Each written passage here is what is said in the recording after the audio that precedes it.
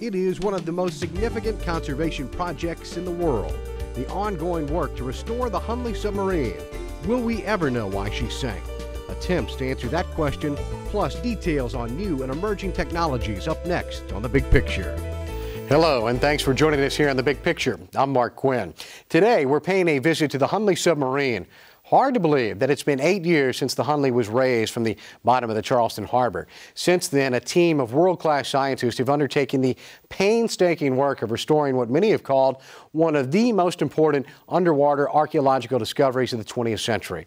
Much of that you already know. What you probably don't know is how the project to preserve the Hunley has been the catalyst for a whole range of new science. In the clearinghouse for most of that innovation is the relatively new Clemson Restoration Institute.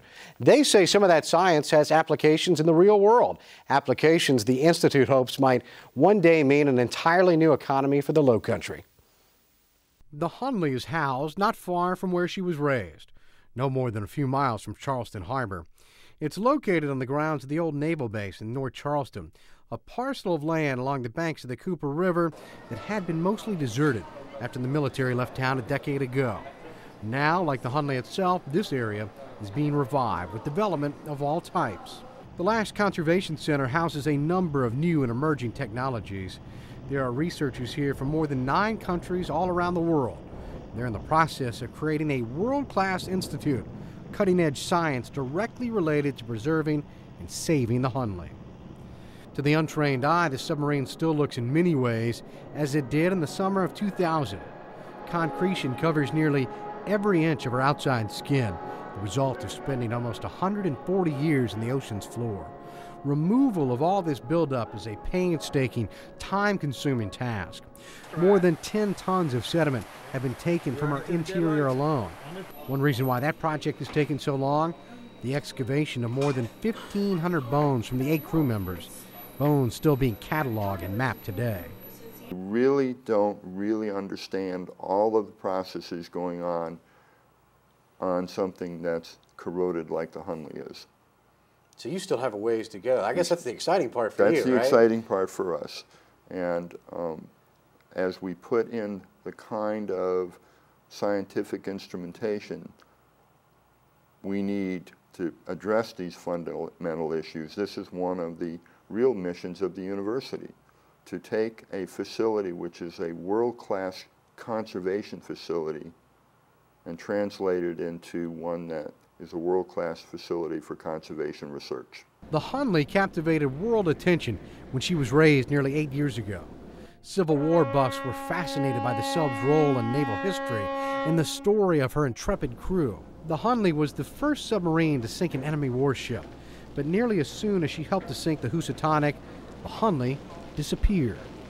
Over the course of the past 8 years, scientists from all over the globe have dedicated major parts of their careers to restore and conserve the Hunley, a project that has in the last few years taken on international significance. I would tell you, we started this as a historical recovery project, and we found that before it was over, history and science had to come together to tell time and to preserve the future. And that's what's exciting about what's going on. None of us envisioned that this particular laboratory, when I saw this building, it was a sound stage for the TNT movie, Hunley. And about where we're standing is close to where the ballroom scene was. And the porch scene was back in a little area on further back from us. None of us ever envisioned that the Hunley project would grow to the magnitude that it would. But within the first week that we had the submarine out of the water and in here, this building was surrounded by thousands of people trying to get in because they had heard we were opening the doors, which we were, to the people who'd helped us raise it. We found out what a phenomenal draw it was. We found out it had worldwide attention. So we got the big picture of the tourist industry.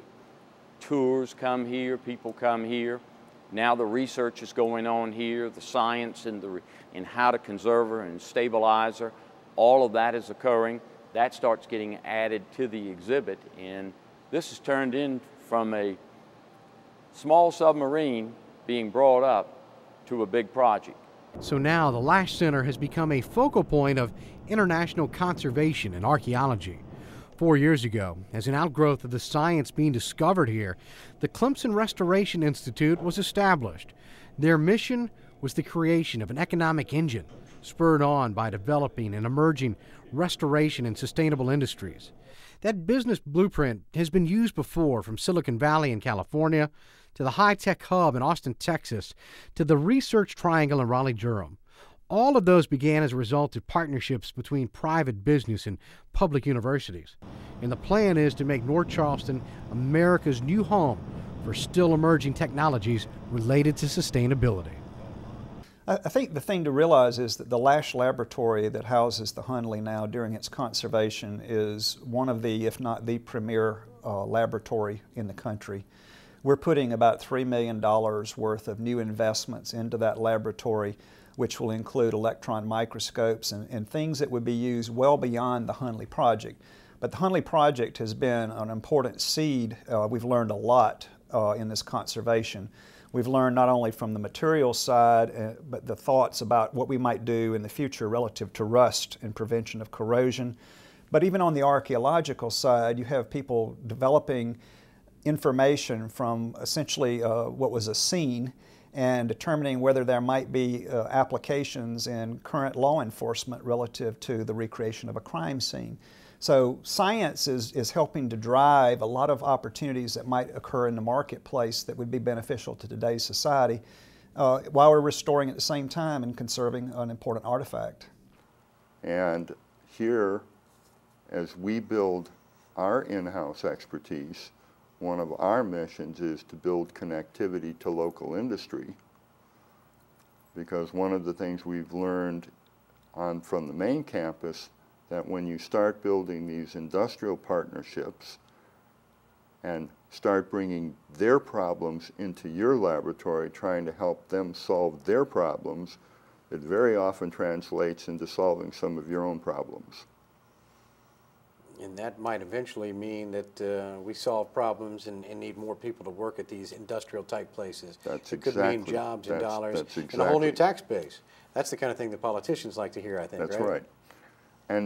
And jobs that attract more jobs.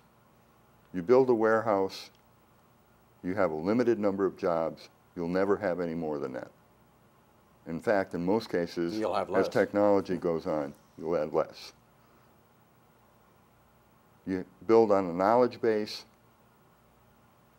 The more knowledge, the broader your knowledge base becomes, the more new resources you need, the more new people you need, it grows. All the while, the Hunley itself continues to be coy in giving up its long-held secrets.